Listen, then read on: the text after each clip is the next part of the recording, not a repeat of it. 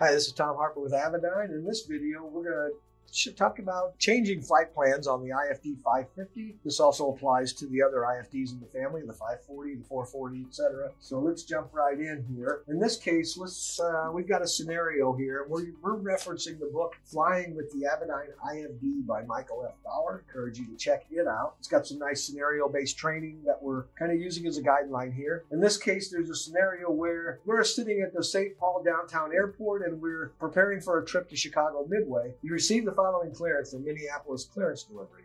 Cessna 1234, you are cleared from the St. Paul downtown airport to the Chicago Midway airport via the Press intersection to Nodine, to Lone Rock, to Madison, to Northbrook. Climb and maintain 5,000, squawk 1234. So let's enter that flight plan and then we'll do some editing, etc. So we're sitting on the ground at St. Paul downtown airport as it shows here. We're going to go to the Press intersection. So again, I like to use this FMS knob. There's a bunch of ways to do it. You can either touch the screen and bring up the waypoint menu, or you can touch the knob.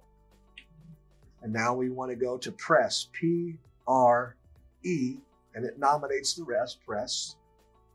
And from there, we're cleared to the Nodine VOR ODI. So push the button, we get a menu. Select it again, and we're going to go to O-D-I. It nominates the rest. And now we're cleared from there to the Lone Rock VOR, Lima November Romeo. Select that, Lima, November, and there's Romeo entered. Next up is Northbrook VOR. It's O-B-K. There it is. And finally, we're going to go to Midway, which is KMDW. KMDW. GeoPhil fills it in for us. And there's our flight plan. So if we activate that flight plan, now we're flying along. Again, here's our origin airport is in blue. Our active waypoint is in magenta. Our downstream waypoints are in gray. And our destination is in blue. Notice I've scrolled the flight plan off the page. So now I'm viewing this much of the flight plan, but the flight plan's that long, and my active waypoint is up there off the screen. That's what that little scroll bar shows. You see there now the active waypoint's kind of right in the middle of the page. Makes it really handy to kind of, from an orientation point of view, to see what you're looking at. So one of the ways you can check your flight plan is we come over here and notice our side tab. It says Map. Again, I can touch it. Now I can see the flight plan and the map at the same time. And again, that's the side tab. It says map, and when you hit it again, it says to take me back to flight plan. I can also click and hold this button if I want to use buttons instead of touch. And if I click and hold it, it'll bring it back to flight plan. If I click and hold it, it'll take me to the map, split screen. Now I'm going to take this line select key that says expanded, and if I hit it, it'll take me to what's called view cursor. And now, it's going to center the map around whichever waypoint I've got highlighted. So as I scroll through the list, I can review my entire flight plan. See how it says cursor centered? I can scroll through the flight plan and view all of my waypoints and say, yeah, that looks good. It's a nice way to kind of skip through and make sure you've got what you're expecting and what you entered. So now let's say we want to go direct to a waypoint that's already in our flight plan. In this example, the scenarios, we're cruising along and all of a sudden ATC says Cessna 1234, you're cleared direct to Madison. Well, if we scroll down, Madison is in our flight plan right here.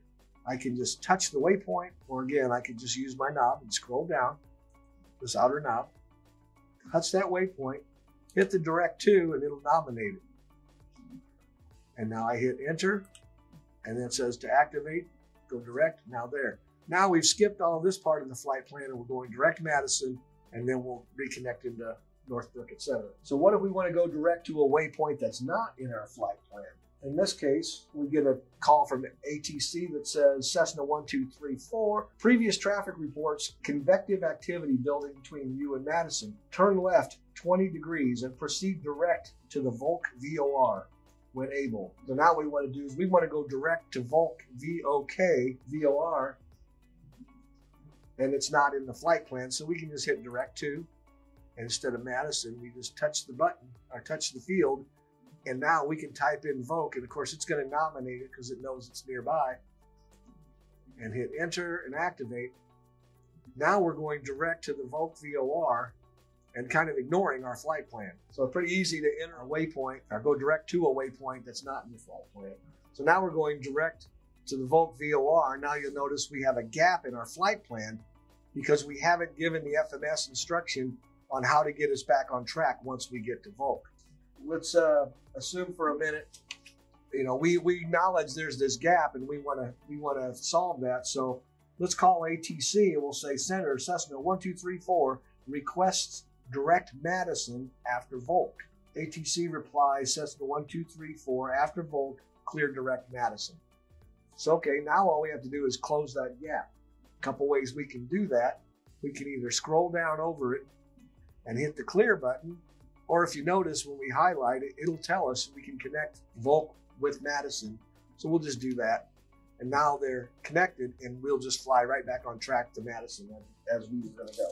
So what if we want to add a waypoint into our existing flight plan? How would we do that? Here's a scenario where we get a instruction from ATC, Cessna 1234, Chicago approach will not accept you on your current routing. After Madison, you're cleared direct Janesville, direct Northbrook as filed. So after Madison, we need to go to the Janesville VOR instead. So we need to add a waypoint to our flight plan. So between Madison and Northbrook, notice this is an edit cursor, this is an insert cursor. So it's between the two waypoints. We always know if we're going to enter a waypoint, if it's where it's going to land. Unlike the old legacy systems where you highlight over a waypoint, you didn't know if the waypoint was going to go in after it or before it. We make it nice and simple with the insert cursor. So what do we do next? We push the FMS button. That's going to give us our menu. And it tells us all the things we can do at that point in the flight plan. We can enter a waypoint. We can hold at Madison, either a standard hold or an orbit, or there's a bunch of airways that connect. We're not going to do any of that. We're simply going to enter Janesville by pushing the button again. We're going to enter a waypoint, and it's JVL. And I type the J, and it gives me JVL because of geofill. And now we've added a waypoint to our flight plan, and we're just going to continue trucking along. So now let's talk about how we delete a waypoint. So now let's see what happens if ATC calls and says Cessna 1234, Chicago approach changed their minds. After Madison, you're cleared direct Northbrook as filed.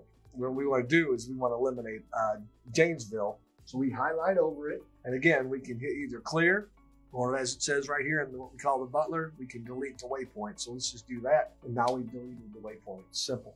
So let's try another trick, editing flight plans. Let's change our destination airport. Instead of going to Midway, in this case, what happens? ATC calls and says Cessna 1234, Chicago approach reports heavy thunderstorms at Midway Airport. No traffic is currently getting in. Expect extensive holding until the airport reopens. You reply back to ATC, Cessna 1234 request diversion to the Janesville Airport. We'll wait it out on the ground. So now what we're going to do is we want to put in Janesville Airport as our destination. So let's scroll down past Midway, get our insert cursor, push the FMS button. I want to enter a waypoint. Again, I want to enter Janesville, so I type KJVL, Janesville. Now we've added Janesville as our airport of record. We're cleared direct to Janesville, so we'll just highlight it, hit direct to, enter, and go.